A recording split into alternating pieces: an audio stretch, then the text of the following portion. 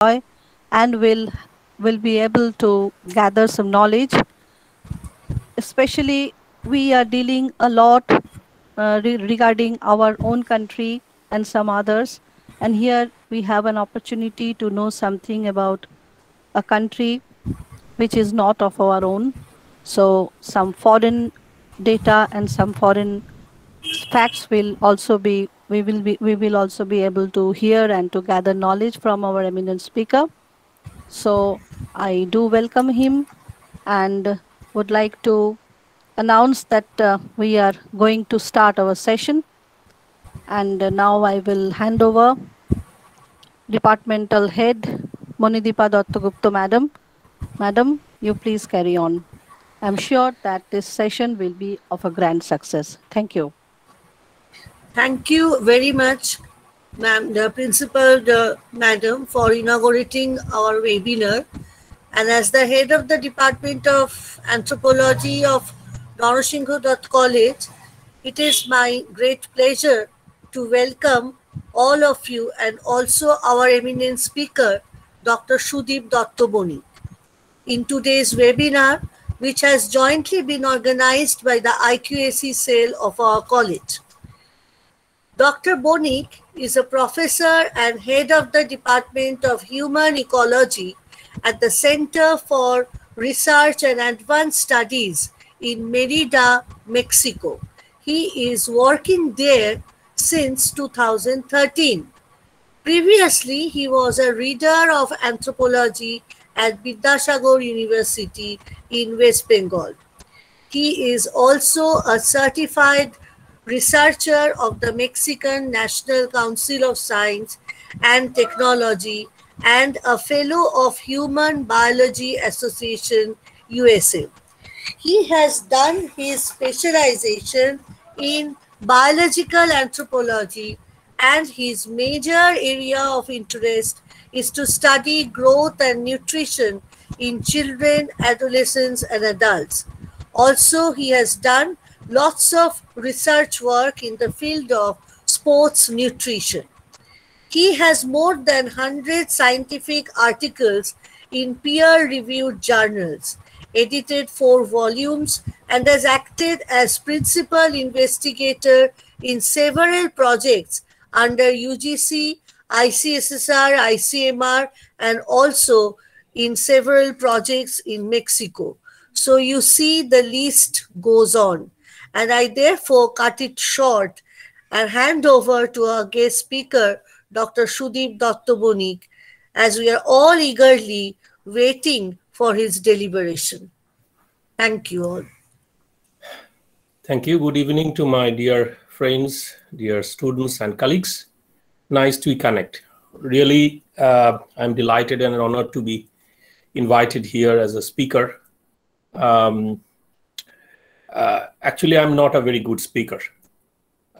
After 23 years of my teaching experience, I would like to teach something to my students and discuss something. It's like a discourse, not actually a seminar lecture or something like that. I would like to share some information on epidemiology of COVID-19. We know many issues, but first of all, I must thank to the Department of Anthropology of Narasinha Dutt College and Internal Quality Assurance Cell of the college, and to the principal, Dr. Banerjee. I appreciate very much for this seminar. I think there are many students among the attendees of this meeting, so I will try to present something in a rather simplified way. As Monideepa ma'am told me that probably you have epidemiology in your syllabus. So to start with, what is epidemiology? Epidemiology is a branch of medicine rather. So, but now we are working in this area of epidemiology from the point of view of other fields of biology and also social sciences. But it's a branch of medicine that deals with any kind of incidence, distribution, and control of any disease and its associated factors. Sometimes the infectious disease become epidemic. It means when it's a widespread occurrence in a particular time and in a particular space. Space may be a community, maybe a particular region of a country or entire country. But in this case of COVID, it is not an endemic, it's a pandemic. That means worldwide, So we know many things about COVID-19, like many people say COVID, many people say Corona. So sometimes the common people, they get confused about what is COVID, what is COVID-19, and very few people, relatively few people know about the SARS-CoV-2, So we know what the severe acute respiratory syndrome coronavirus 2, that means the SARS-CoV-2 is the virus responsible, and that started appearance most probably in December in 2019, so almost more than 1 year and 8-9 months, but we don't know exactly when it started. So let me start my presentation. Let me see where it is. Well,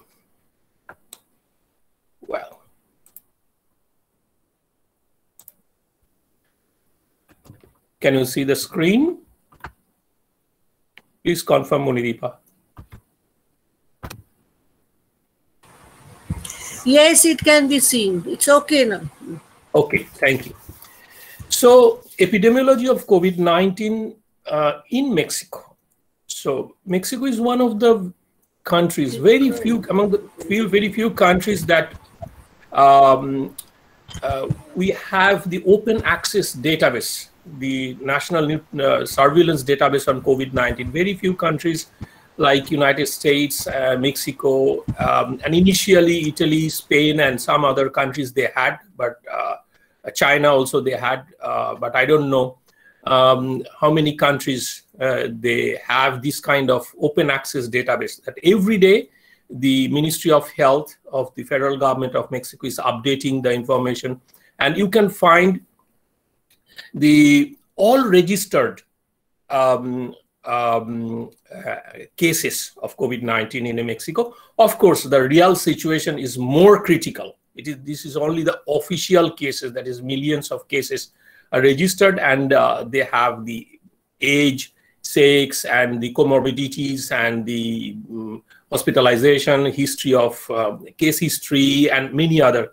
So you can also download this database in India and check every day what is going on. Along with WHO, they have the dashboard. This dashboard is a very common word that we use these days. Like every country, they should have a dashboard that each and every day they have to update their information. It is obligatory to share the knowledge and information of this COVID-19. But unfortunately, many countries, they don't share. But at least the WHO, they have some information across the world. And like on 2nd of July, they had globally, we had more than 182 million, more than cases, confirmed cases of COVID-19. So, and death, almost 4 million. So unfortunately, and this is the scenario of at this moment in July 2021, and we can see that very popular words, the first wave, second wave, third wave, and here we can see the waves, how the waves started in the initial stage of 2020, and then the cases accelerated, that is in an exponential rate, and in the end of 2020 and middle of 2021, we have this kind of situation like the waves of this COVID-19, and we know that India and Mexico, we have a very similar situation.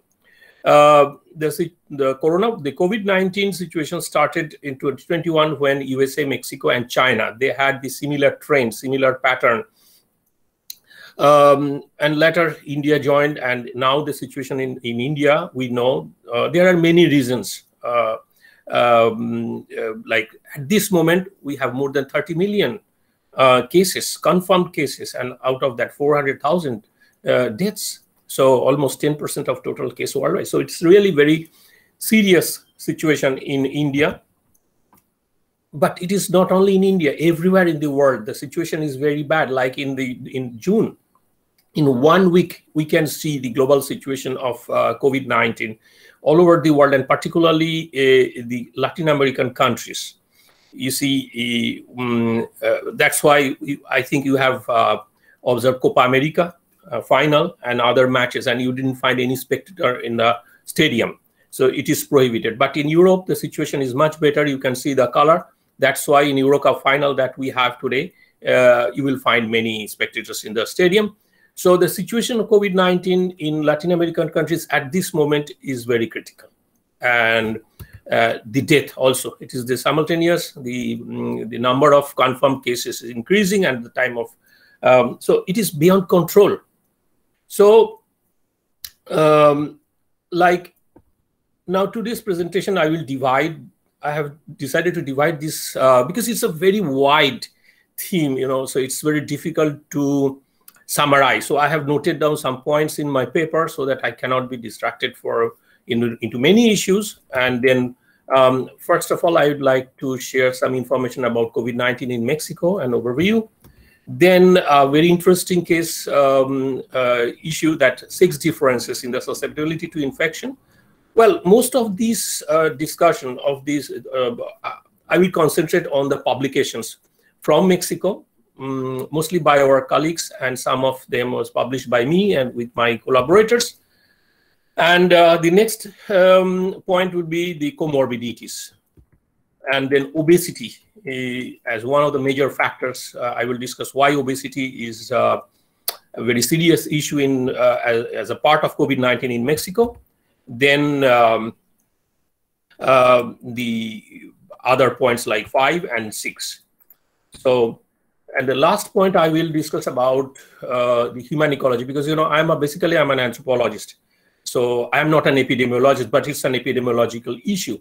But where anthropologists and other researchers and other interested people, they can join their hands in this research or in this understanding. So I'd like to share you some deep understanding about the human ecological issues, human ecological perspective of COVID-19. Like at present, I'm working in a human ecology department. Being an anthropologist, I would like to present myself as a human ecologist. And what is the role of a human ecologist, and how a human ecologist, what is the point of view of human ecologists to deal with the science of this disease, this epidemiology of disease.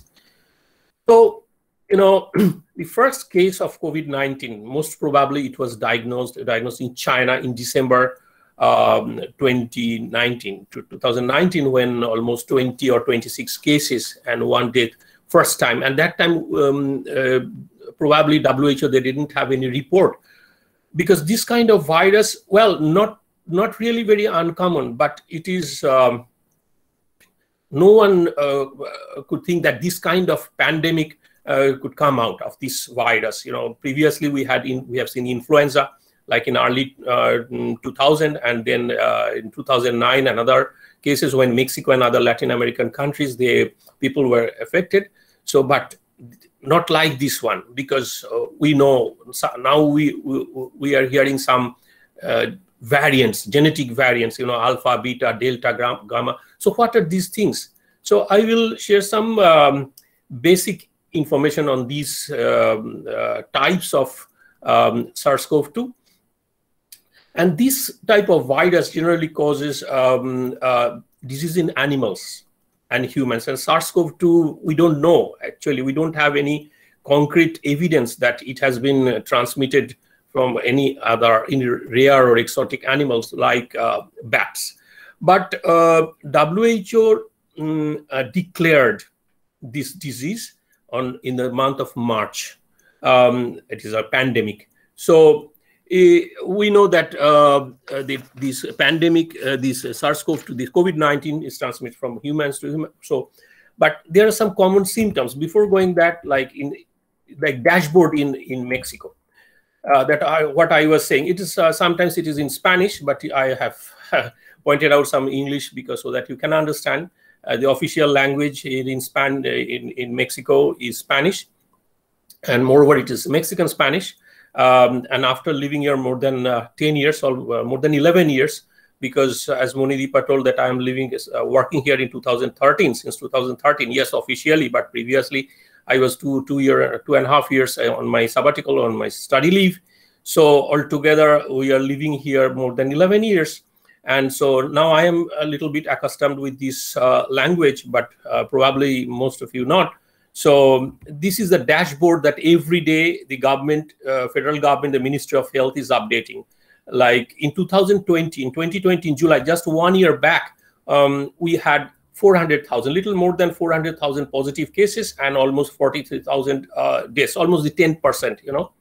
So, so number of confirmed cases and number of deaths, it was like the 10% of these confirmed cases, the people were dying. And almost majority of those cases, they got recovered. And well, of course, there's a sex difference between these prevalence, like more than 50%, a little less than 50% of the male and female respectively, they were affected. But what is the scenario after 1 year?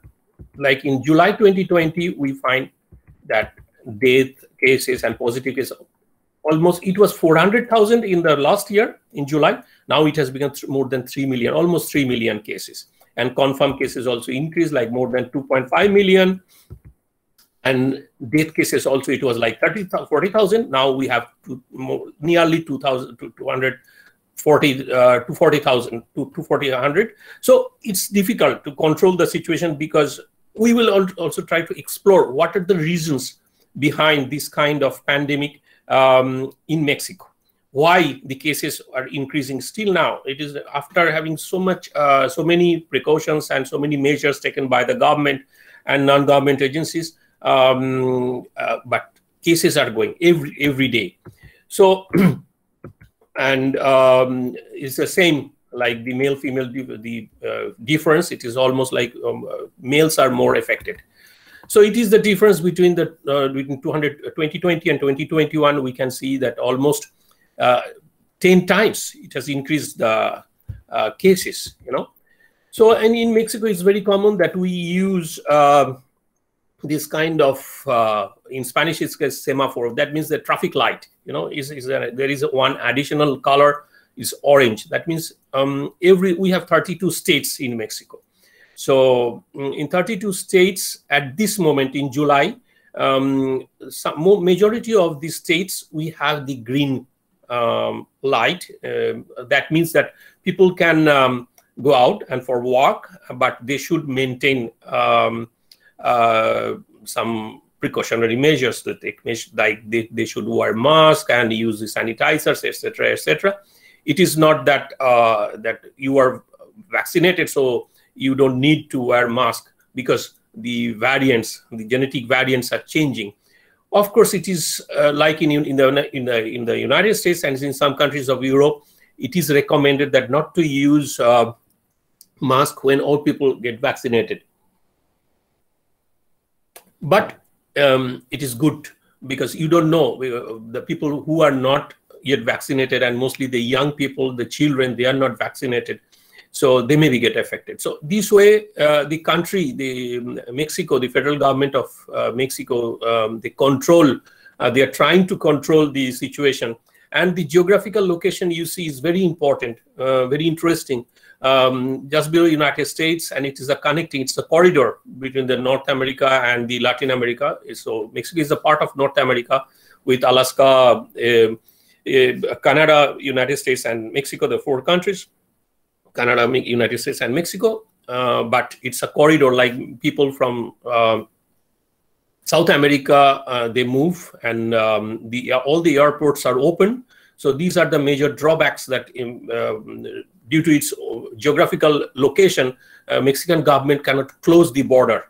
The airports are open. Never we had the closed corridors like the airports. And so people were coming from Europe, people were coming from the United States, because the medical health facilities are very good, and health delivery system is very good in Mexico. Doctors, the physicians are very good, like Cuba. So, and of course, relatively reasonable cost of treatment. So people from different countries in Europe, since Mexico was a colony of Spain, and here people from Spain, Italy, France, and many other European countries, they live. So I will show that how it started, the pandemic in Mexico. Likewise, in the United States, in 2020, like in July 2020, so it was in July 2020 it was almost 4 million, and now in July 2021 it's 34 million. So as I told before, that United States, Mexico, and China, initially in the first phase of COVID-19, the takeoff was almost similar. In the exponential rate of increase of the cases were almost similar. The pattern was almost similar. Like you see, from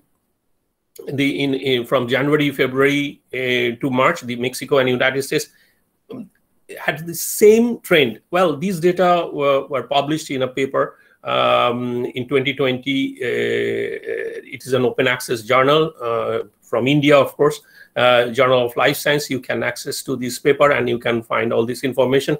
That initial data, how the COVID-19 started in Mexico and also in Europe and many other countries. The actual situation right now, and we can see that here we can also see the waves, so in 2020 and in January 2021, the number of new cases per day increased huge in Mexico. So why? Well, of course, the climate was another factor, and festive season.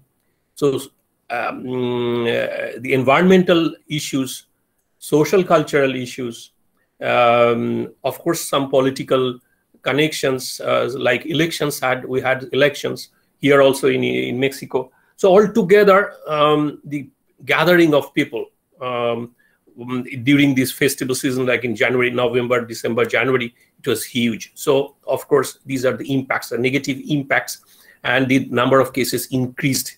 But at this moment, there is a downtrend. There is a going down again, but still it is rising. So we don't know where and when we will stop this pandemic. So almost in this way, the accumulated confirmed cases reached more than 2.5 million cases. And here is an interesting issue, that male and female almost 50%, but previously more males were getting affected. Now little more percentage of female, like the 51% of female and 49% of males are getting affected. Why? We'll try to explore later. So these are the variants, that we know, very famous, the alpha, beta, delta, gamma. But there are many other variants. The molecular biologists and other scientists, they say that there are many variants, but we can divide the genetic variants into two groups, like variants of concern and variants of interest.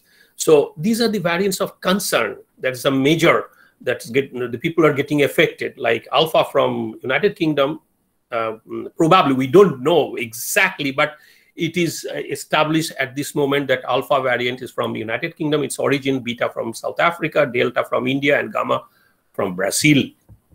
And almost all countries, this is a situation when yes or no, it is existing these variants in these countries or not. So like in Mexico, so we can see that alpha, delta, and gamma, these three variants, and the Indian origin delta variant, it is at this moment, the February, March, April, at this moment, the last 6 months, the delta variants was very high in Mexico. And so right now there is a little decreasing, but gamma, the Latin American trend, the variants from Brazil, most probably it is going up. So it is alarming, the situation. And in this regard, this is our research institute, the Center for Research and Advanced Studies. We have many units across the country, the nation, in Mexico. And it is basically a technological institute, and we are connected to many other institutes across the world, including India, in some universities and research institutions in South India, and of course, IIT. We have collaborations, and we have students and others. So mostly the research of COVID-19, it is the most leading research institute. You can see the all publications are in Spanish. So this is the only research institute that we could develop the diagnostic kit. In 2020, in the month of April 2020, our group of researchers from our research institute, I am a part of this group. As a humanicologist, I'm working because I work in the rural areas of the country, mostly from the southeast part of this country. So they invited me to be a part of this group, and the people from different laboratories like toxicology, molecular biology, they are working, and we have developed the diagnostic kit at a very reasonable price, and we are working on the genetic variants, the variants of SARS-CoV-2, not only in Mexico but also in Peru and in Latin American countries all over the states of Mexico. So we have many publications. So like this is a publication from the variants in Peru. So we have many publications. We have already published papers since January, February 2020 by the colleagues, and in some of these papers I am the co-author. I will discuss some of these issues of these articles, like paper on the pregnant women, the epidemiological characteristics, then how the lifting of confinement, it had a negative impact on epidemiological characteristics. Then we had many papers on epidemiology of COVID-19 in Mexico in 2020, 2021. Almost every month we published papers. Like also among pregnant women, and what are the 50 long-term effects, the possible effects, the negative outcomes, the fatal consequences of COVID-19. Then our colleagues also published on demographic and health indicators, the comorbidities, and also the issues related to social inequalities. Inequalities means the social cultural issues, the economic issues, the marginalization, the rural and urban, and many other societies. So the social context of this issue, and then the sexual dimorphism or the susceptibility to infection, as I was mentioning. Then our group, we have published this epidemiology of coronavirus, the sex difference, age-sex differences, then maternal mortality, etc. So, so epidemiology of COVID-19. So what are the most common symptoms of COVID-19? And what are the comorbidities related, associated with this disease? And what are the negative outcomes? These are the major concern. So like we know what are the major symptoms, what are the common symptoms of COVID-19, that people will have the sore throat, mostly.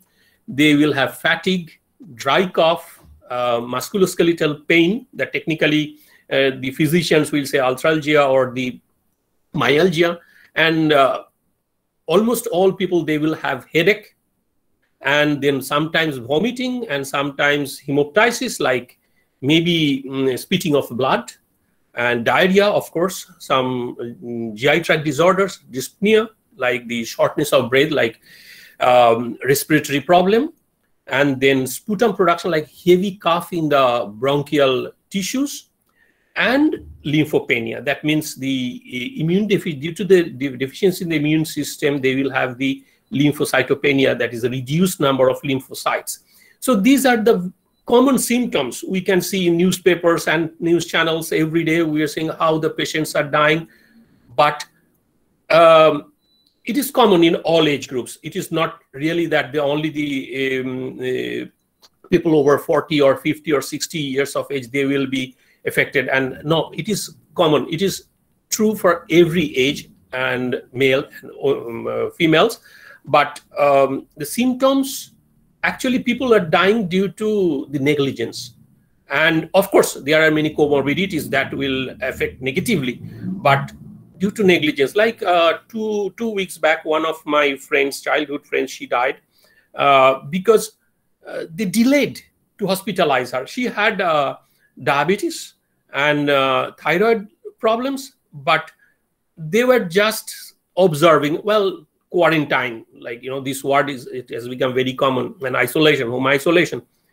But when people, they have some comorbidities, like serious issues like the hypertension or the diabetes or any kind of immunological problem like autoimmune diseases, because mostly the women, they have the autoimmune disease more common, it is more susceptible,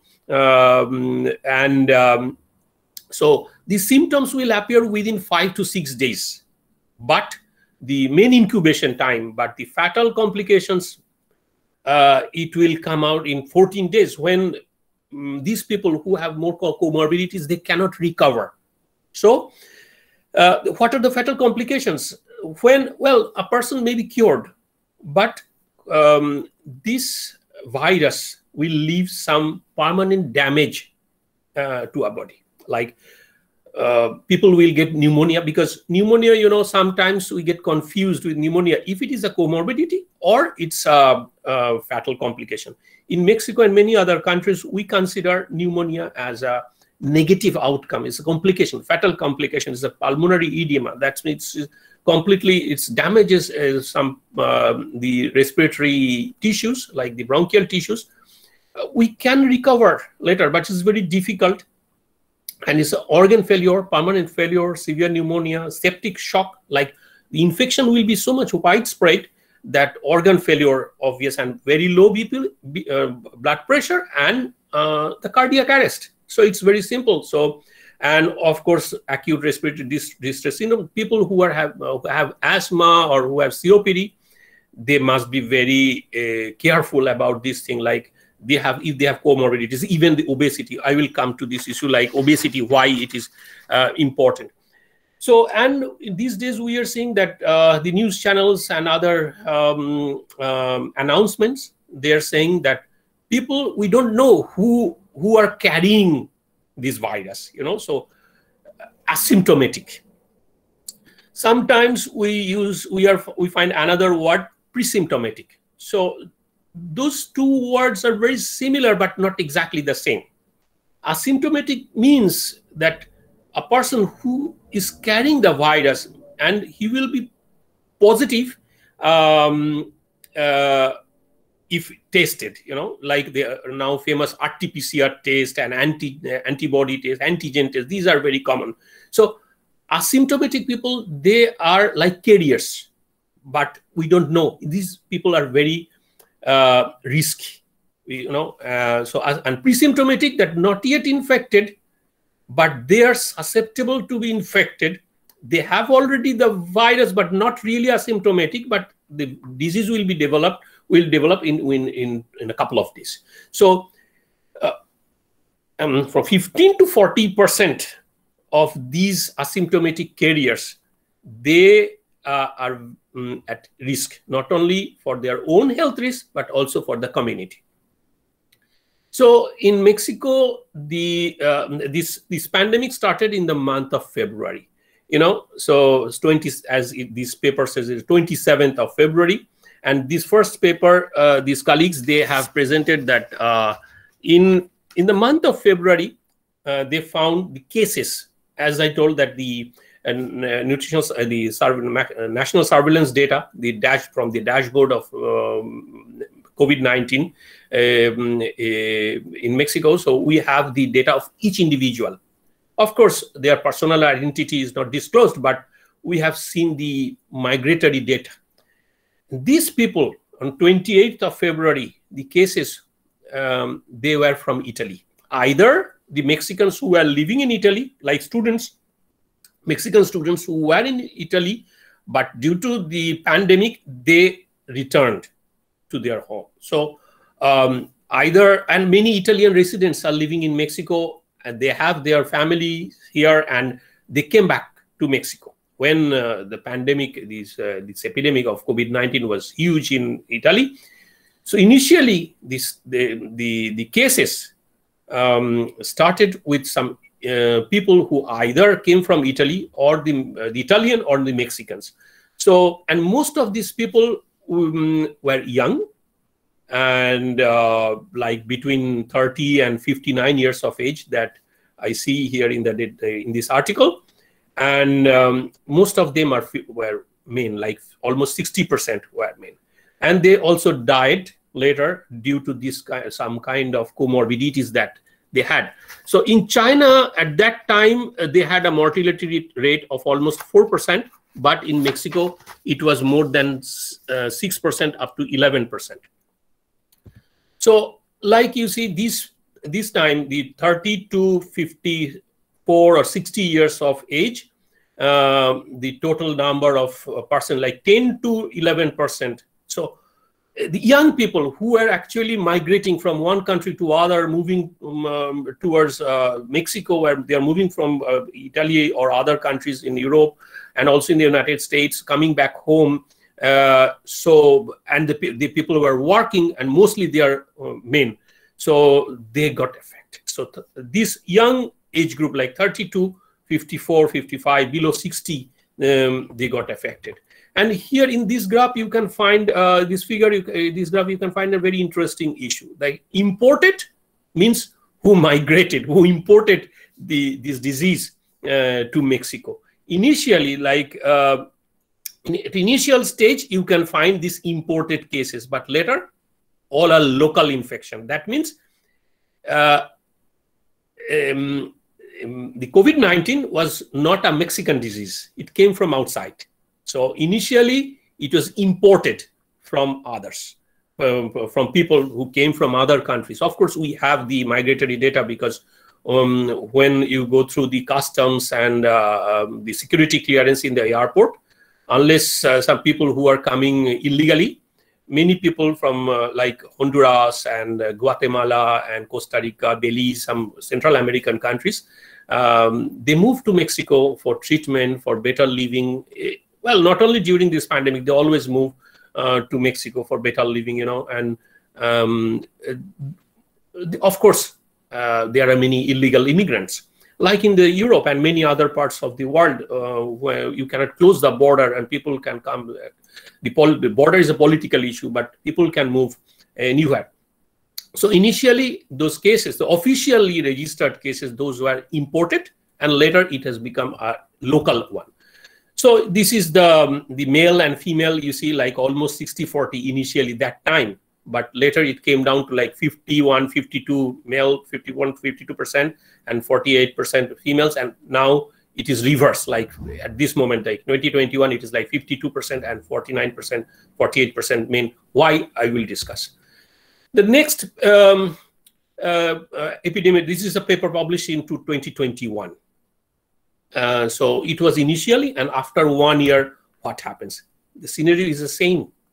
Like you see the 20, now the people of 20, these people are getting affected. Like 25% of these cases, new cases, almost 26% and 27% of 30 to 39, young people still, they are getting affected because they are going out for work.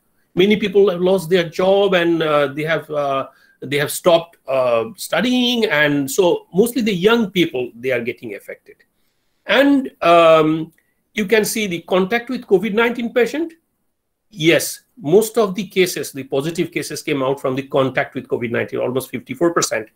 And what are the relationships of COVID-19 patients? Mostly the family. Almost 56% of these COVID-19 patients, they got infected from their family members, and co-workers 30%, and friends 10%. So, and the people who had social security, of course, the people who had social security, they are registered cases, because most of these registered cases either in the public and private hospitals. Well, in Mexico, it's different from India. Here, majority of these public hospitals, they attend patients, and there is no private, because government is not allowing the private entrepreneurs like hospitals to give vaccines or to provide medical services. So the social security means the people in Mexico, all citizens or the people who are living in Mexico may not be citizens like permanent residents. They have the visa, so they have the social security. Social security means they have a social security card, and almost 80%, more than 80% of the social people who are registered, they had social security. And you can see the non-communicable diseases like comorbidities, the hypertension, diabetes, and another interesting issue, that influenza vaccination. It has become common for during last few years that we are taking influenza vaccine every year. So we can see that people who got affected, they didn't have, almost 76% who didn't have influenza vaccine, they got infected of COVID, of SARS-CoV-2. And these are the common symptoms, as I told, that is very common, that abdominal pain, dyspnea, like breathing difficulty, conjunctivitis, and diarrhea, many other things. So, these are the issues like at this situation. But now we are moving to the another issue, very interesting, 6 differences in the susceptibility. And here is the article that I published in the last year, because when I saw the dashboard, because that time you could access many dashboard, like dashboard from many other countries, including United States, Italy, Spain, Germany, France, of course China, England, the United Kingdom, and USA, like the Russia and other countries, of course Mexico. So I have seen that there is a difference, and why the males are getting more affected, why females. Initially, as a human biologist or a social scientist, I understood that of course the men are going out of house for work or any other things. That's why they are at risk, major risk. But what are the other underlying reasons behind the 6 difference?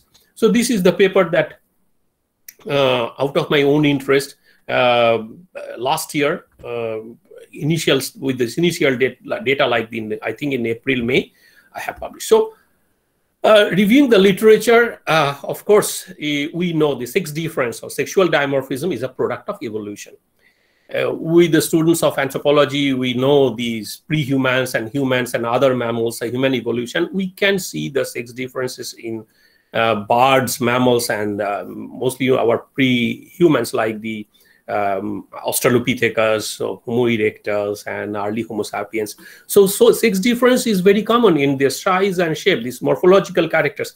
But what are the reasons? So during this period, there are many other publications related to this that I was reviewing. So this article that I published, it is a review of literature, and also to explore some immunological and physiological basis of these 6 difference due to related to the susceptibility to the infection. There I found a review that you can see in most of the countries, the males are more affected. This paper was published in the Nature Review, and you can see the left side, the blue. The males are more affected, and in all age groups, and mostly in the advanced age group. So then I analyzed the data, downloading the database from different countries like Qatar, Pakistan, Bangladesh, Ghana, from the dashboard of WH. So I found actually it was not really true that always in all countries the males were more affected. Of course, this left side, like Qatar, Bangladesh, and up to Argentina, the males were more affected. But here, in these countries like Austria, Norway, Germany, Italy, Croatia, Sweden, Denmark, females were more affected. So what is the reason? You can see that most of these countries, they are economically little higher. So male and female both are working, and in this side you see the countries who are more conservative in that sense that males are more working and females are at home. So of course there is an insight of this issue, why males were getting affected in some countries of low and middle income countries, and why females were also more affected in these countries. So like in Spain, males were more affected that time in April 2020. I have reviewed these papers. And then Journal of Infection also, they have published a very interesting paper, how the smoking habits and hospitalization was related to pneumonia and age-sex differences, and journal. All these papers are open access. So, you know, so in general, the females, they have stronger immune response compared to men. They are less susceptible to get infected, but biologically, because the sex hormones, sex steroids, and other immunological aspects, they help women to protect.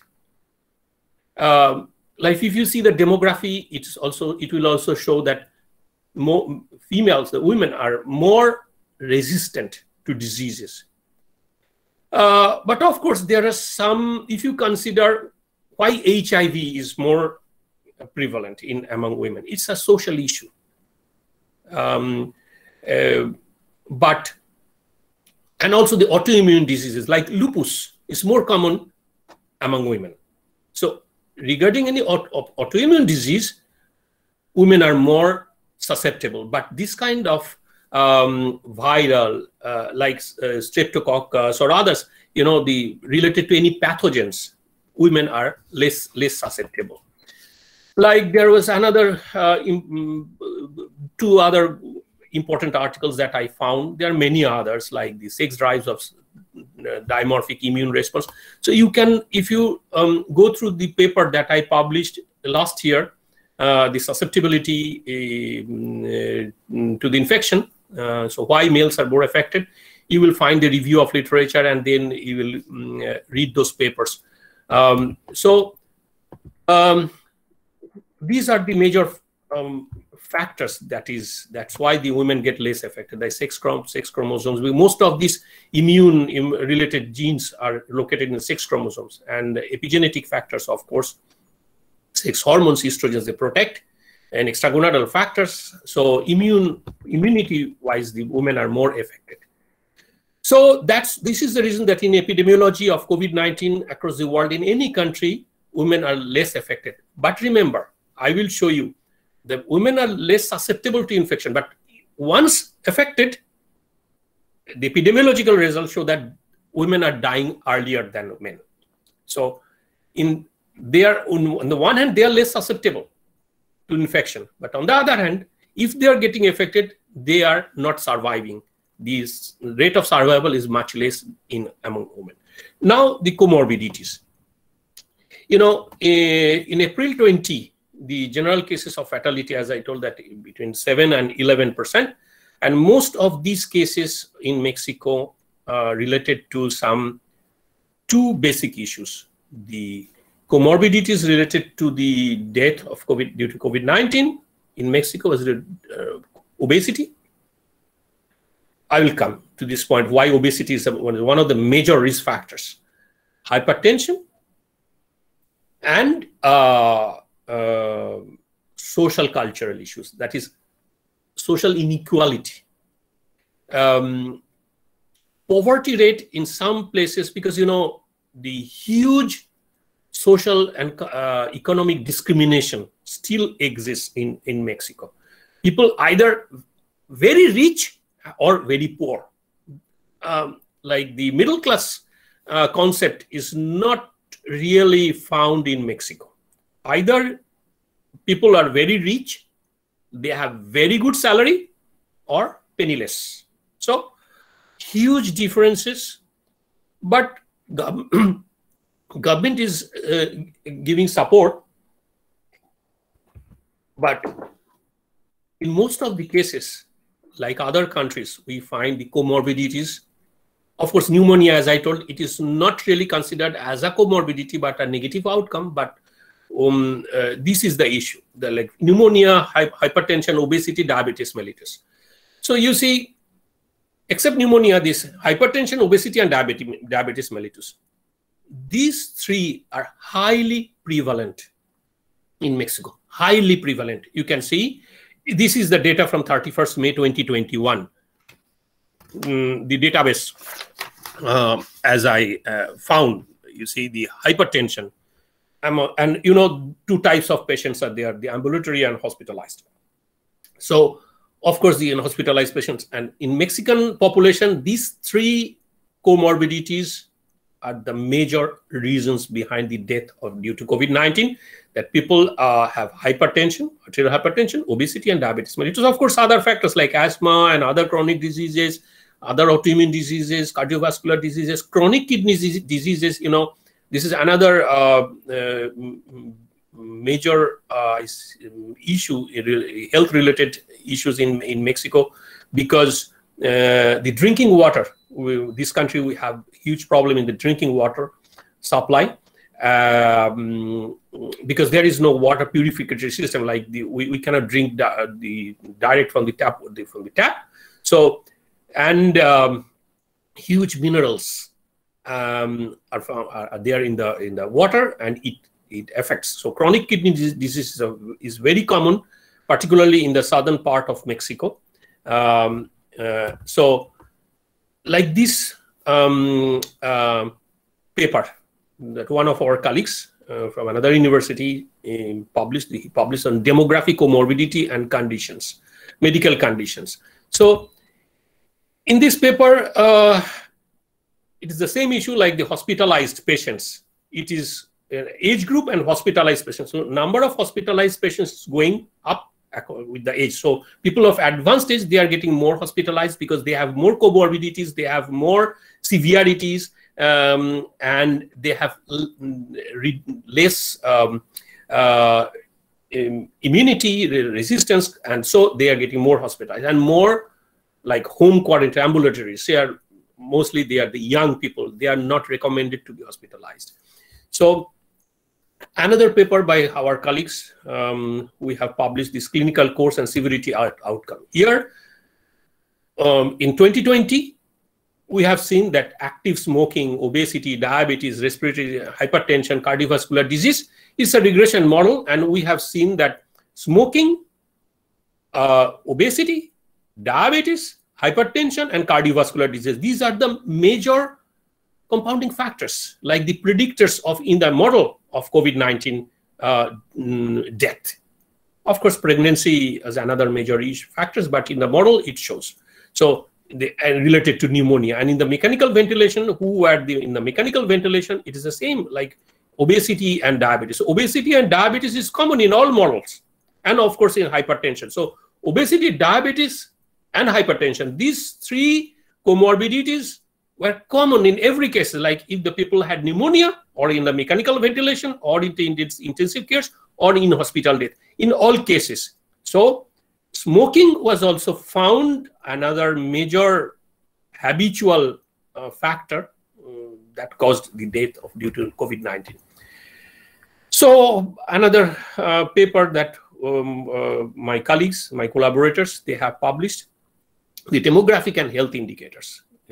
So in this case, the migration that imported that issue that I was talking about, it has become more critical in this country due to the migration. And in this model, my colleagues, they have considered that what are the major factors, and they found the migration and urbanization are the two major factors. That means the people are coming to these cities for their treatment. People are coming from other countries to Mexico. So migration and urbanization, these were the two major predictors in the regression models they found. In other, like in incidence, in number of cases, and also in the confirmatory cases. So migration and urbanization were the two major factors that we found for the increasing of COVID-19 cases. And also the COVID-19 cases, we see the average is like 45. That means like 30 to 60, 45, 46. It is the average cases, the more prone to be affected. And hospitalization, another issue. And fatal outcome when right now the females are having more, like 68% of females are dying. So out of these comorbidities like obesity, hypertension, and other respiratory disorders, diabetes mellitus, obesity, it is related to diabetes. It is related to metabolic syndrome. But obesity in Mexico is very common. In this figure, we can see the obesity is in third position, or the second comorbidity. But actually, if we go through the data of the people, the death cases of COVID-19, we can see the obesity is the first factor. The most prevalent cases of the death cases is the people who are obese. Where? Because the pathogenesis, the pathophysiology of obesity is very crucial. So it's a chronic disease, and obesity means the increased storage of energy in the lipocytes. So it causes the hypertrophy and hyperplasia of the lipocytes. That means the adipose tissue volume increases. So it leaves free fatty acids are there that impacts endocrine and mechanical function of the body. So accordingly, the pathophysiology of obesity reduces the immunity. And at the same time, the people who are having central obesity or the abdominal obesity, with increased abdominal pressure, they have dyspnea, like the respiratory, like breathing shortage.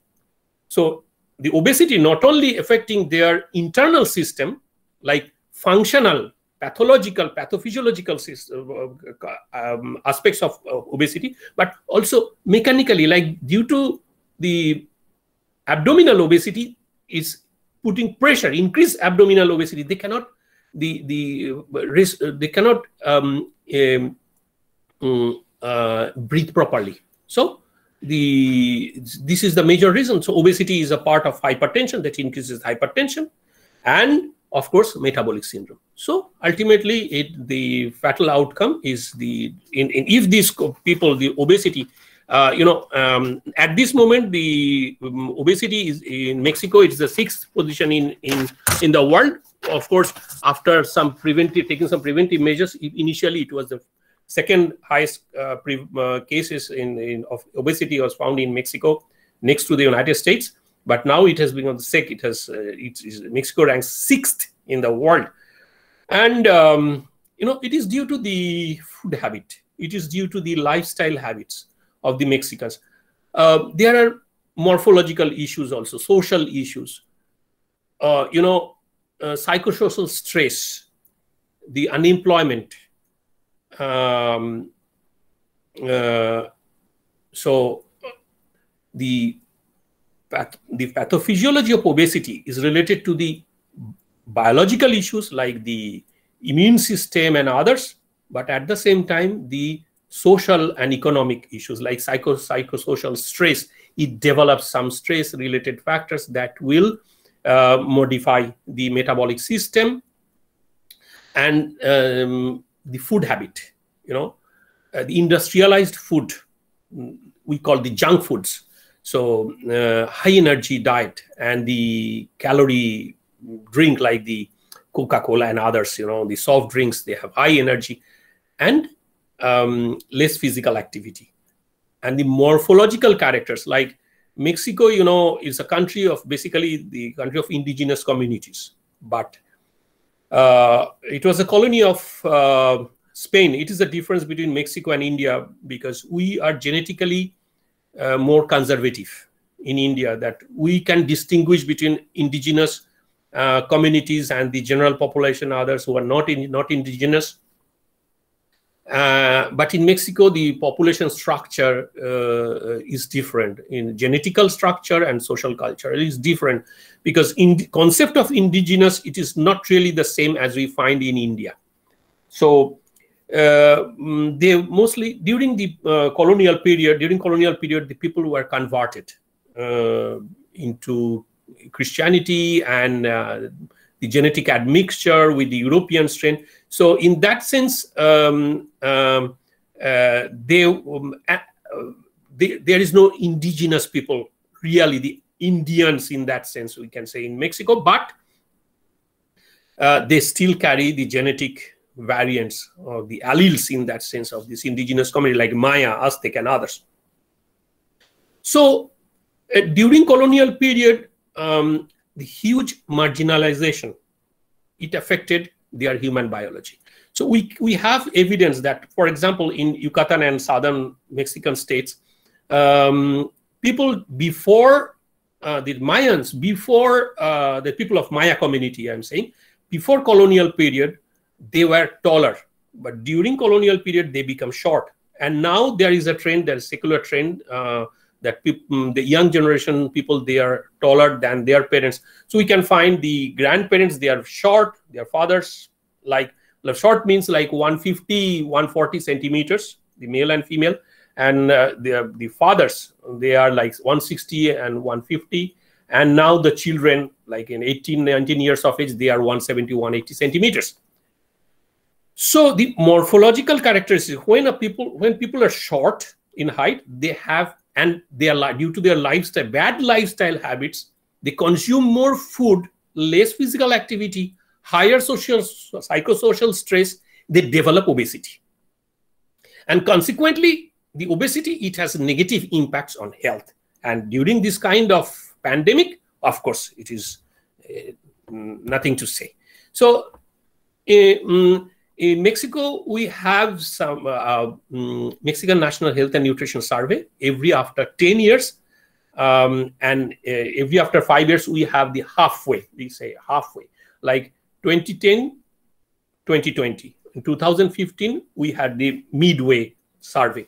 So Mexican National Health and Nutrition Survey, it is also an open access database. Anyone from any part of this world, they can access. So it is, there is nothing to be hidden, because this is the motto, this is the main objective of scientific research, that you cannot hold your information within yourself. You have to share the information. People can use the database and you can see.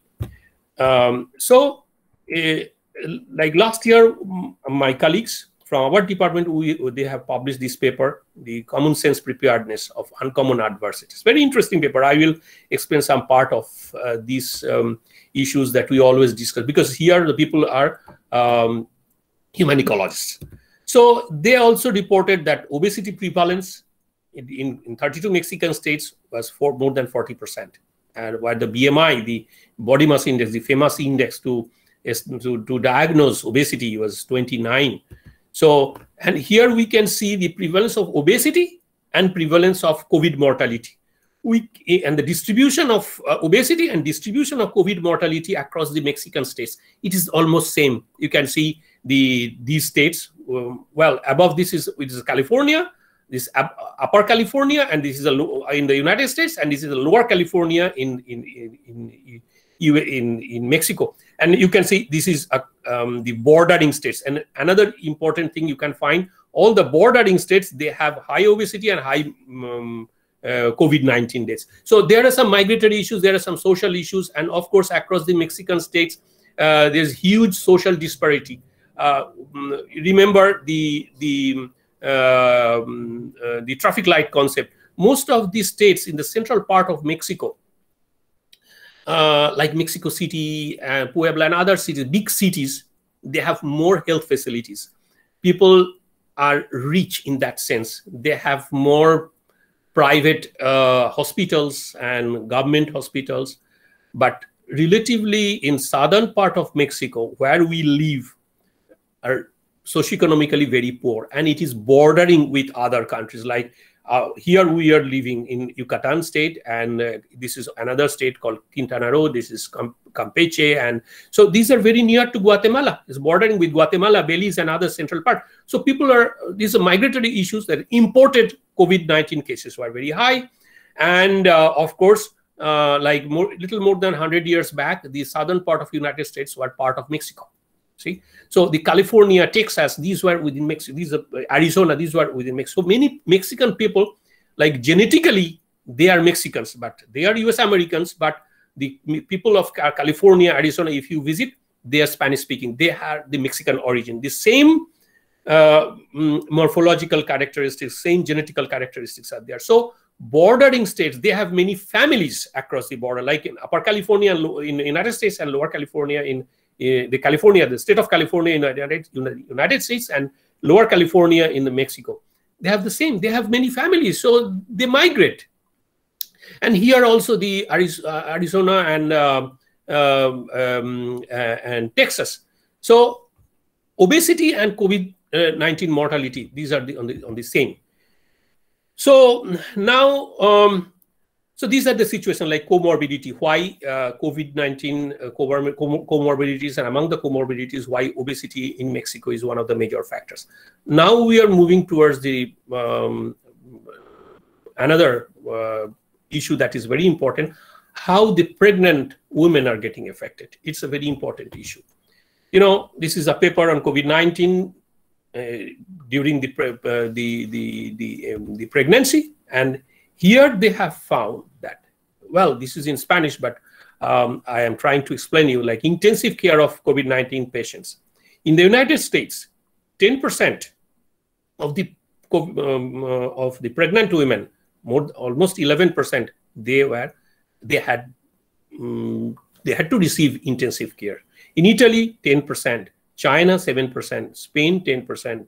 So almost 10%, except a few countries like 3% or 2%. In most of the countries, almost 10% of the pregnant women got affected and with COVID-19 cases, and they had to receive intensive cares. And the COVID-19 positive among the neonates, that means the newly born babies. We can see then Italy, Iran, USA, Italy, China, and between 8 to 12%. So like 10% pregnant mothers, they had to receive intensive care. And almost 10%, plus minus 2, the neonates, they had COVID-19. So it's a very serious situation. So also in another paper by our colleague, and actually one of these co-authors, she's my PhD student, and COVID-19 in Mayan pregnant women, like in Yucatan.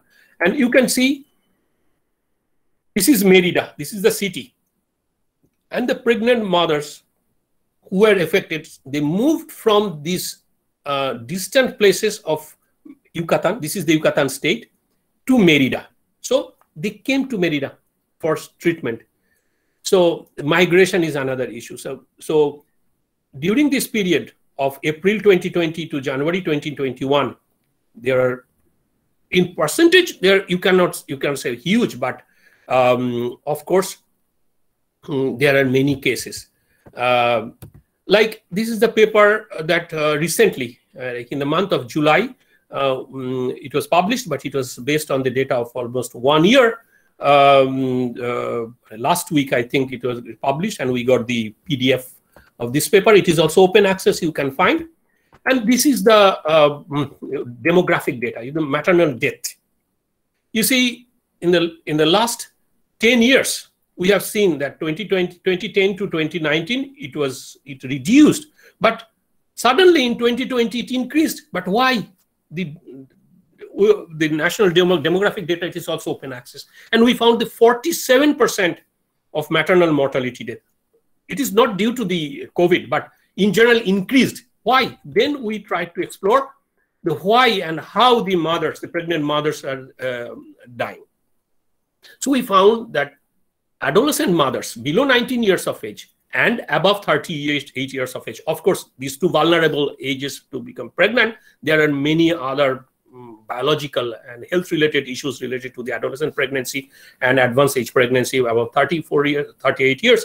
And almost 84% of this maternal death, maternal mortality during pregnancy occurred in these two age groups, below 19 and above 38. And almost 67% of these women, they had fatal outcome of pneumonia. And they had to transfer to hospitalized unit, respiratory unit. Almost 90% of the cases, so 37% cases, they had to receive intensive care. And we found what are the reasons. a model of regression, they have found that mothers who were diabetic, who had smoking habit, who had cardiovascular diseases, diabetes, asthma, and hypertension, they were more susceptible to get infected and fatal outcome. So up to this point, I think I have covered almost everything about the biology, comorbidity, epidemiology. Now, in the last section, I'd like to explore something which may be interesting, the social inequality, the human ecological perspective of COVID-19. What is the role of government and social awareness in Mexico? So in the human ecological perspective, there is a, well, in this paper, my colleagues from my department, they have developed this kind of model, you know, how the social cultural systems, the well-being, human well-being, it is related to the ecosystem, social cultural system, and human biology. What is human ecology? Human ecology is just interaction, human nature interaction. So human ecology, we use this term like reproduction, social and biological reproduction. That means that people shape their societies with their own characteristics, and people produce and reproduce behaviors and customs. So reproduction is not only biological, but it is also social cultural. So we produce and we reproduce our culture, our behavior, etc. So human ecology of COVID-19 is of course related to this kind of behavioral pattern of these people. Not only their lifestyle, not only their psychological, psychosocial stress, but altogether how the other factors in the ecosystems are related to the COVID-19 infection and death. So we can see in the perspective of in the perspective of human ecology, how the environmental factors, the climate, the physical environmental factors, and the immediate household environmental factors, the hygiene, lifestyle habits, social, psychological, psychosocial stress, economic factors, dietary habits, activity patterns, their entire behavior, how it is influencing the well-being of human. So, you know, this is a current epidemiological context, but definitely we will face more new pandemics, and we have to get prepared with the situation. We have some limitations. We have some advantages of immune system. We have some limitations also, but we can recover. We can fight with any kind of pandemic if we can control ourselves, if we can change our behavioral patterns, if we can change our lifestyle habits. Otherwise, it will be difficult. You know, so last year, our collaborators, they have published another very interesting paper. It is also open access. You can find Barry Boggin. He's a very famous human biologist, and he was proposing a new model, theoretical model, to explain not only COVID, but in this paper he has explained what happened during World War and other situations, other pandemics, other epidemics. So how social, environmental, and economic issues are related to any kind of well-being, say human well-being. So they call SEPE, like social, economic, political, emotional issue, and how maternal health is related, because you know our life starts in the womb. So prenatal state, like we call intergenerational. So what we have, our biological capital, it is actually related to the biological capital, biological and social capital of my mother and my grandmother. Why not the fathers? We are saying because we know the children, the kids, the baby is much related to the mother, because mother is not only sharing her genetical and biological issues aspects, but also environmental, like intrauterine environmental factors. So maternal health and gestational environment is very important, where a mother is transmitting her capital, like her biological capital, which is a product of our social and cultural background of mother and also her mother. That means transgenerational, intergenerational factors. So what we have today, we have gained from our grandparents, mothers, and of course during early childhood, during infancy and childhood, the environmental factors, our food habit, and any kind of disease, during growth period. It is like bank balance. I have 100 rupees in the bank. So at the time of any crisis, we have to take money from the account. Our body is just like that. When a child is growing, so during any disease condition, maybe due to some environmental factors or maybe due to some immunity related or genetic factors, during any disease, energy will be spent for maintenance, so not for growth. So during any disease, the growth will be stopped. So the energy will be spent to maintain, to recover. So maternal health during gestation and also in the early infancy, childhood phase is very important to develop the capital. So ultimately, when a child will be adult, he or she will be susceptible to any disease or infection. Those are not related to the immediate health condition. It has a compound, it's the accumulated effect of the transgenerational factors and also the environmental factors, human ecological factors during the child's growth period, like prenatal, early neonatal, then childhood, infancy, childhood, and etc. So any kind of health outcome in adulthood is the cumulative effect of all these biological and social cultural aspects. That means in human ecology. So in this paper, the Barry and other colleagues, they have mentioned that what are the major outcomes, what are the major consequences. Barry and other colleagues, they have shown that like in World War II and others, low birth weight. So low birth weight is a negative outcome. Greater risk for infection. What are the negative outcomes of this kind of poor maternal health during pregnancy?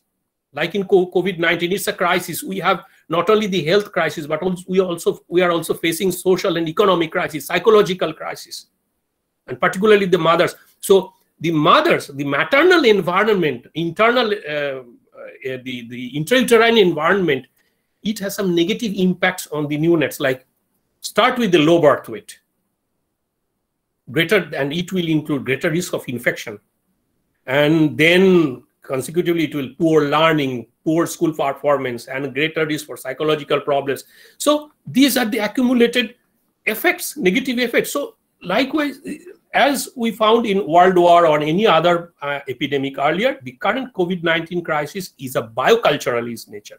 It is not only an issue of epidemiology, it is not only issue of health, but it's a biocultural. So and what are the major impacts you can explain through this SEPE model? Social, economic, political, and emotional. Emotional stress, and ultimately the maternal emotional stress is one of the major factors, is the root of this crisis.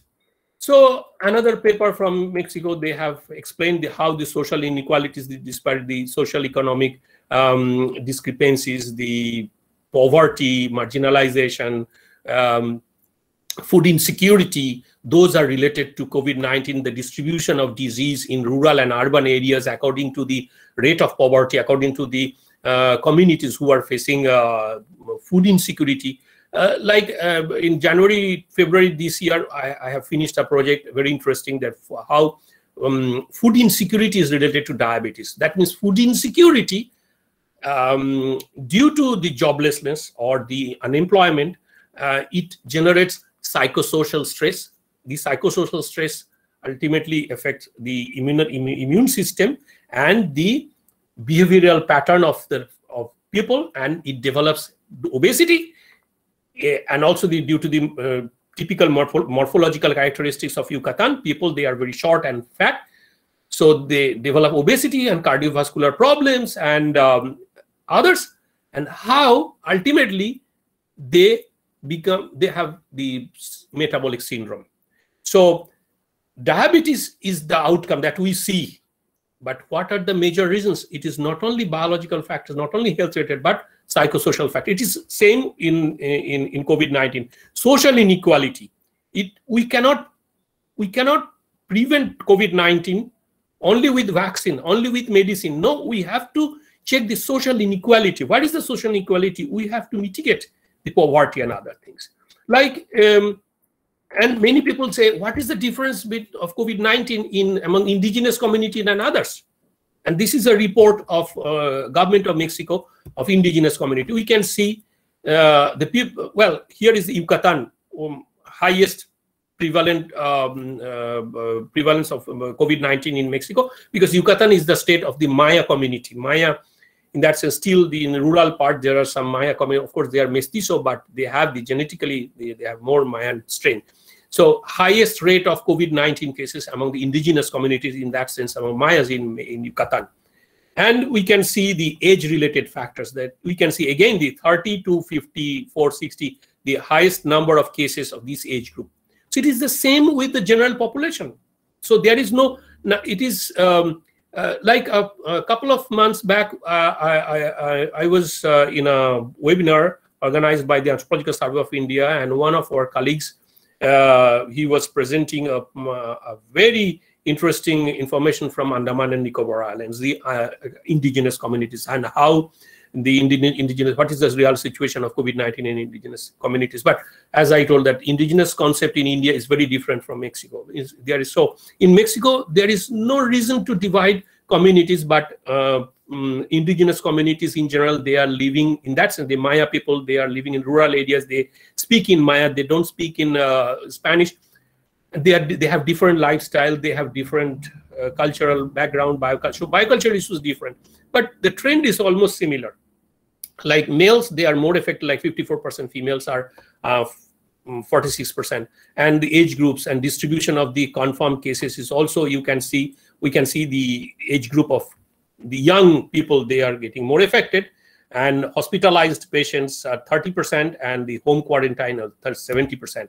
And most of these cases, again, in these communities, indigenous communities, the cough, headache, fever, musculoskeletal pain, as it was in the general. So there is, in reality, there is no difference between indigenous community and non-indigenous communities in Mexico regarding this epidemiology of COVID-19. Like it is the same, like hypertension, obesity, COPD. These are the major comorbidities, asthma, CVD. So it is the same, and also the death cases. As the most of the infected cases are in the age group of between 30 to 59, and the death cases, of course, this is. But you see, as I told, that females were less affected, but while they are affected, they are here the 63% of these females who got affected, they died. So now the role of the government, here in Mexico, to deal with this epidemiology, the pandemic, government is playing the major role. There is no non-government agency, and the vaccines, they are under control of the army. Government is not intervening, no other private hospitals, only the army, the Marines and the army. So they are controlling everything. So nothing is in the hand of government. Government is just like a facilitator. They are only like a mediator, but army is controlling. So it is under huge control, because in Mexico, the budget, fiscal budget, they didn't allow to produce vaccine at this moment. That's why it is another drawback of this country, that they are buying, the government is buying vaccine from other countries, like the United States, mostly the Pfizer, Moderna, and Johnson & Johnson very little, and AstraZeneca. And from India, I have heard that they have approved one vaccine, but still it is not yet not yet arrived because the WHO, they have not approved. Like he's the governor with this KN95. He's the governor and he's visiting. It is not for only publicity, not for the media, but in reality, you can find the governor of a state, like in governor means it's the head of the state. Like India, we have the different political structure, like we have the chief ministers and governors, but governor here is like our chief minister, you know, the states. And he visits everywhere, everywhere. You can find a governor in front of your house in one day. So he is visiting all colonies and he got affected twice, COVID-19 in 1 year. Still, but the Mauricio Villa, he is visiting almost all places of this state to look after the people. He is visiting the vaccination center. And you know, initially into 2020, when the government started vaccination process, in the street, whenever they found any old people, like above 60 years of age, advanced age people, they started giving a vaccine without registering, at this moment, they were registering, you know, in comparison. Here, the e-governance is very strong. So, here we can see the red car and someone was driving and they were asking the age, and a lady, she was receiving vaccine on the street. So in this way they are trying. And I also received vaccine a few months back. So, and all the major hospitals, you know, they have been converted, and these are some of the temporary hospitals in rural areas that people, they don't need to come over to Merida, the city. But some temporary hospitals with this kind of facilities the government has developed. And here is the governor. He was supervising everywhere, everywhere. So, and at that, after vaccination, all these materials, they are taking out to this kind of, with this kind of vehicles, highly protected under the supervision of the army. And during this rainy season, we have hurricane, we have tornado and other things. The governor himself, he was visiting these places, affected places, and the volunteers, not related to any political party, the volunteers, the young people, they visited the house to give them any kind of help, like food and other things. This is the Mexico City. You see, one of the biggest cities in the world. The situation is just like India. The people, it is very difficult to stop people to come out from home. So there is no quarantine. So the situation in Mexico City is different. People are working, huge number of people on the street you can find, but public transport, they are still maintaining the distance, and like in the bus and also in the metro, and in Merida, it's where we are living, is a very small city. Here in the street, very few people you can find, and the volunteers, you can find everywhere. They are giving sanitizers everywhere. They are moving around. So government is trying to control in this way. So like it was a picture before pandemic and after pandemic. Government is insisting people to use bicycles. So the streets, they have the avenues, they have divided. They have prepared a cycle bay in this way. So people are using less car, individual cycle, so they are using. And every after travel, like a bus from one route, they are sanitizing. And inside the car, they have the sanitizers and everywhere. And in the beach also, there is no restriction, but awareness. So people are very much aware of this disease and how to deal with. Like people are moving, but they are respecting the rules and they are aware of this disease and they know how to protect. And in the beach also, the volunteers are moving around. So, and everywhere we can find this kind of announcement by the governor. We are working from home. The students are from primary to university. They are presenting exams, and this is one of the master's thesis exam that we had online. And another thesis, my student, she was graduated. So we are working from home. So this is the message. So there are more research, I think it is needed for in this kind of pandemic, but only research, only literature is not enough. Unless we control ourselves, our lifestyle, our behavior patterns, and it is the role of, it's very important role of the government to deal with this problem related to social inequality, poverty. That means not only the epidemiological issues, but also the biocultural, social, cultural, human ecological issues must be considered. So that's all at this moment. And if you have any query, of course, you are welcome. And you have my email. And this is my WhatsApp. If you want to get in touch, of course, you are welcome. So that's all from my part at this moment. Thank you very much, Speaker Sir. This is really enlightening for us, and your deliberation really shows that how much hard work and how much labor you have done for this research work. Thank you very much. And now we are going for the question answer session, and I would like to request Dr. Joyita Ghoshal Roy to conduct this question answer session. Good evening, Sudip. Thank you, Joyita-di. Hope all is well. Yes, it was nice hearing your presentation. There is one observation from Dr. Bhattacharya that might be Mexican you have mentioned in your lecture that due to immigration and migration problem, the COVID virus has spread. It might be vice versa also. The immigrant issue is, I think, relevant across the globe in the present context. Well, I think vice versa means you are, or Dr. Bhattacharya was talking about that immigration, like people are going out of Mexico?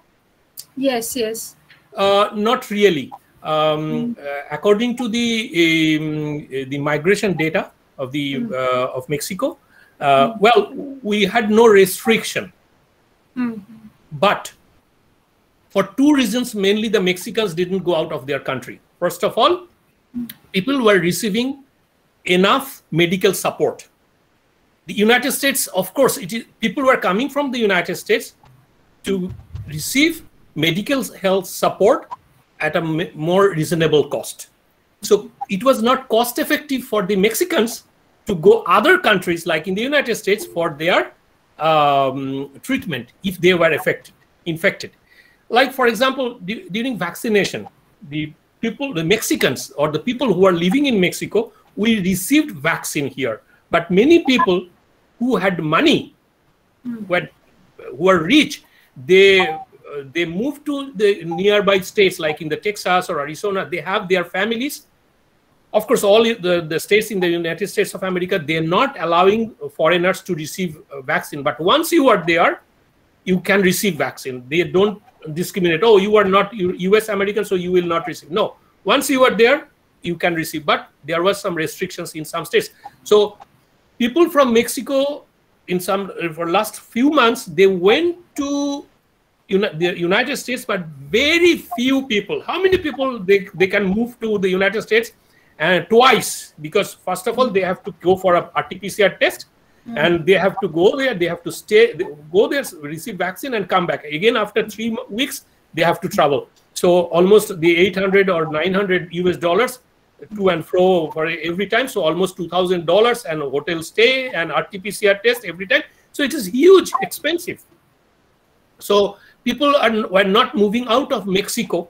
At least the immigration data, that shows that Mexicans were not going out to Mexico because they were receiving health support here. And the Mexicans are not living in the Europe or in the United States. Rather, the Mexicans who are living in those countries, they were coming back home. And the people from other countries to receive proper health support, they were coming to Mexico, not only from Europe or United States, also huge number of people from Latin America. This is the social economic scenario. So the vice versa, in that sense, it is not really not the real situation. But that's an interesting observation also, that higher economic groups migrating to trying to receive vaccination from neighboring country. That's no, not higher economic group. Like US Americans, they are not coming to Mexico for vaccination. No. No, my Mexicans are going. Yeah, of course. It is, of course, like many of my colleagues, because we received vaccine as a teacher, you know, as a researcher. When my age group of 40 to 49, they didn't receive. So, but some people were impatient. So many, as I told, that many Mexicans, they have their families in the United States, because almost half of the United States were within Mexico a little more than 100 years back. So they have many families. They can easily move and register them in the vaccination. Like a few months back, we were thinking that we are receiving vaccine. What about our son? He's too young, and we can send him to Texas to get vaccine. But I said, no, well, we were very much worried because he's studying medicine and his clinical rotation will start. But he told, no, we'll get vaccine by August. So now they have received. So this way, the people, but very few percentage of rich people who have money, they are moving to the United States for vaccine. But it is not the Mexicans in general, like 98 or 99% Mexicans, they are staying within the country for vaccination and other medical support. Our next question is from our principal madam. Whether there is any data to support uniformity of testing or diagnosis of patients irrespective of sex. Can it be that females are dying early, maybe due to delayed diagnosis? Is there any gender discrimination? Well, probably, I don't know whether it was deleted in my presentation, because it was there. Let me see, I can show you, because last year, I published another paper on this issue, like, well, there is actually no discrimination, like male-female discrimination or gender bias regarding test or regarding medical facilities. No, because it is legally prohibited.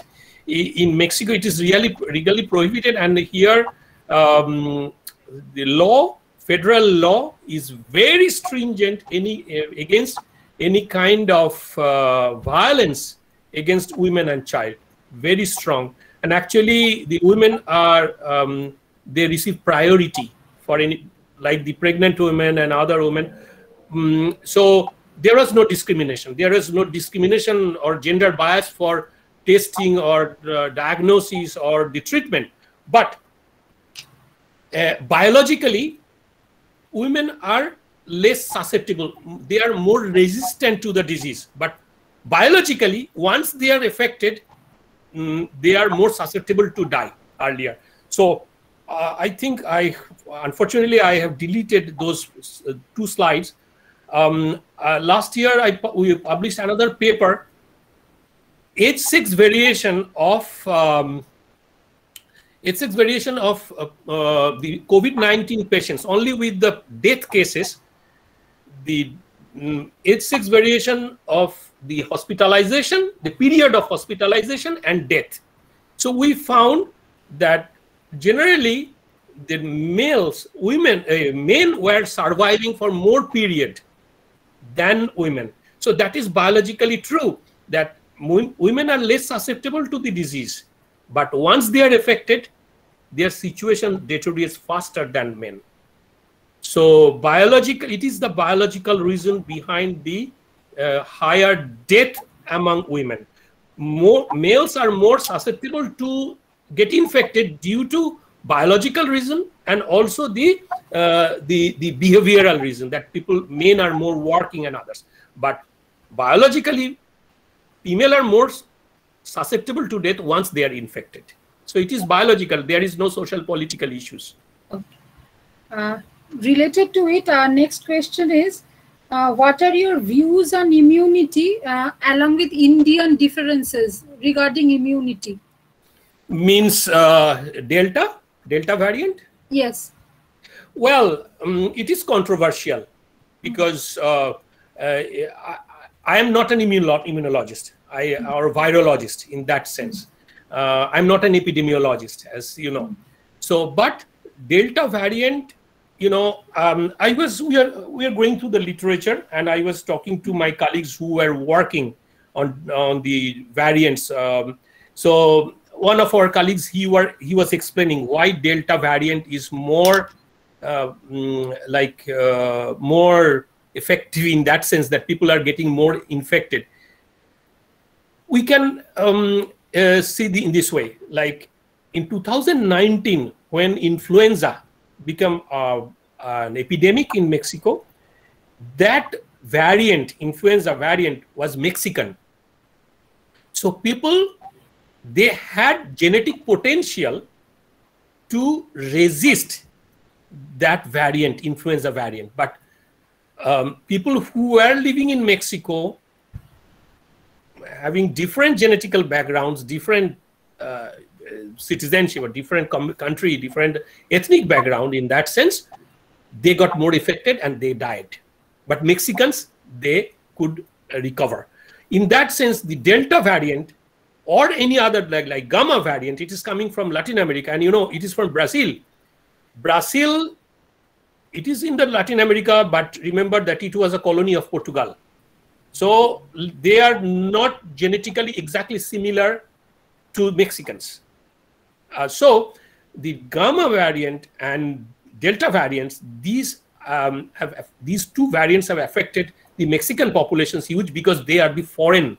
These are the imported, in that sense, imported variant. And genetically, and I think that my colleague was explaining, probably genetically we don't have that much of capacity to the Mexicans.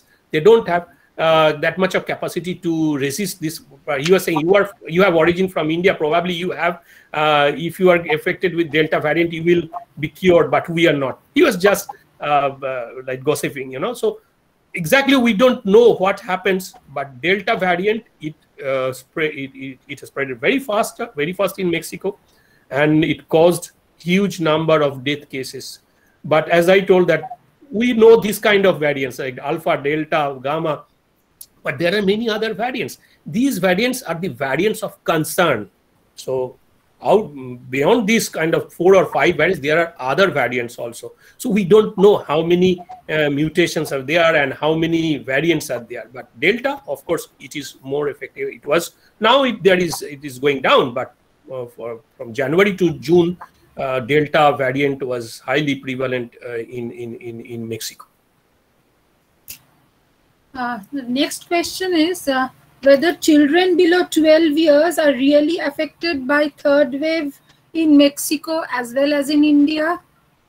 Well, I don't know about third wave or second wave, but children, first of all, they are not going out of home.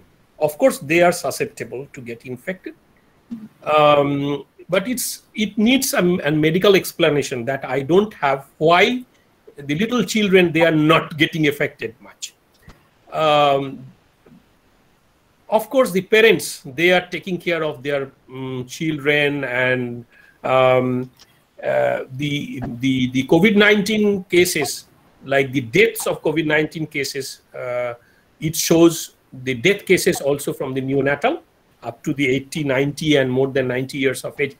But of course, the little children, the number of death cases were very much less and very few. Like pregnant women, the people are taking care of pregnant women. How many, like 2% or 3% of pregnant women in a country, they are getting affected. And less than 1%, they are dying because the care they are receiving. In that sense, I think the children, they are receiving more care. That's why they are not getting affected. But of course, it's a behavioral issue that we, the parents, we must take care of our children. We must take care of the mothers, particularly the pregnant mothers, to restore and maintain the maternal capital for future. That's an interesting. Can you throw some light on research trends in epidemiological anthropology? Well, what is anthropology? Everything is anthropology. See, like human ecology, the papers which are published by our colleagues and the papers that I have published with my colleagues, I'm not an epidemiologist. I'm not a physician. I don't have any medical background. always I try to find something related to any kind of disease or any kind of health conditions related to the environment, related not only to the climate, but also the social and cultural environment, behavioral patterns. That's why my papers, which are published in the last year and also this year, I considered why males are more susceptible. It is not only for their immunological or the biological capital, but also their behavioral patterns. So this is anthropology, because in anthropology, just like human ecology, we consider environment, we consider biocultural issues, we consider behavioral issues, we consider dietary habits like lifestyle habits, everything. So the epidemiology of COVID-19, only giving comorbidities, only giving data of death cases, only giving the confirmed cases, these are the epidemiological data. Well, of course, these are very valuable, but what is then next? What next? So we have not only these important, the dashboard is not enough. We must find out the roots. Why this widespreading? Like in India, for example, we shouldn't put some stamp that this kind of reason, political or festive season. Of course, these are not really the exact reason, but these have some effects. So mainly the anthropological issues, I would say the behavioral pattern, the social cultural aspects. So to prevent, if not cure, to prevent this pandemic. So like quarantine, the lockdown, the popular word lockdown. Why? It is just to change, just to control the behavior of people. So if we cannot control this disease through medicine, because doctors are there to treat, but unless we control ourselves, we maintain, like we wash our hands, we put our hand sanitizer, put our mask, it is not possible. So it is the anthropology, it is the behavior, it is the environment, it is the social cultural issues related. So of course there are less number of anthropologists who are working and publishing papers on anthropology of COVID-19, but the human ecology and others like Barry Boggin and others, they published a paper on SEPE, like this kind of social, economic and political emotional theories they are giving. It is very important. This is anthropological. Thank you. Do you have any data on the effectiveness of vaccination? No, not really. I think no one can provide this kind of effectiveness, which vaccine is more effective, which is not, right? So I think in an official platform, we should not discuss with this kind of effectiveness of vaccine, which vaccine is more effective than others. Because every vaccine no, it was a product. Excuse me, it was a general. How much a vaccination can save? That was okay. I understand. Yeah, of course. Well, vaccination is not the answer to cure the disease. We know it is just a protective shield. When in the winter we wear sweaters, that's all. So vaccination is not the solution, but it is a protective measure. Just that if I get infected, my health situation will not be very critical, because I have developed, my system has developed some preventive measures. Like after 1 month or 1.5 months, it is recommended to go for an antibody test. Why?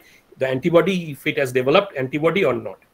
So many people after taking vaccines, they went for this kind of test, and some of them they told that my antibody test, I found no antibody has been developed.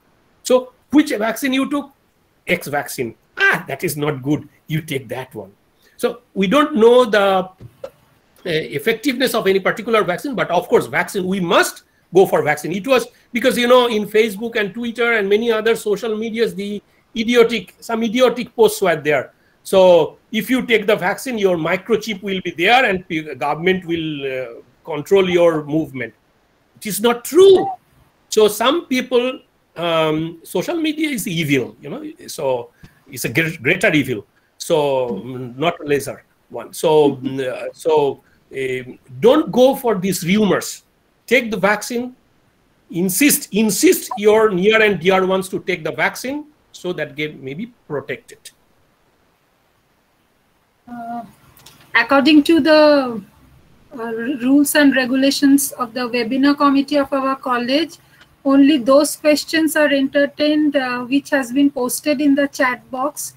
So please excuse us for the those who have raised a hand. Their questions cannot be answered or put forward.